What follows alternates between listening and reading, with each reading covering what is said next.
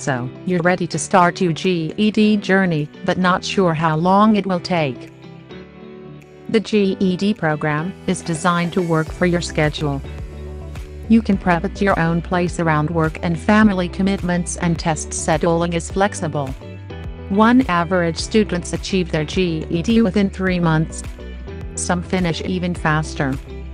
Take these steps to get your GED.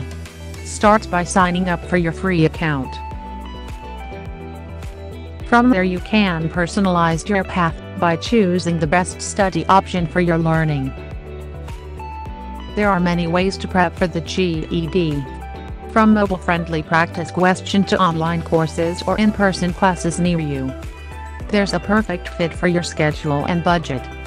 You'll need to pass 4 test subjects to get your GED: math, science, reasoning through language arts, and social studies. They can be taken all at once or one at a time, whatever works best for you.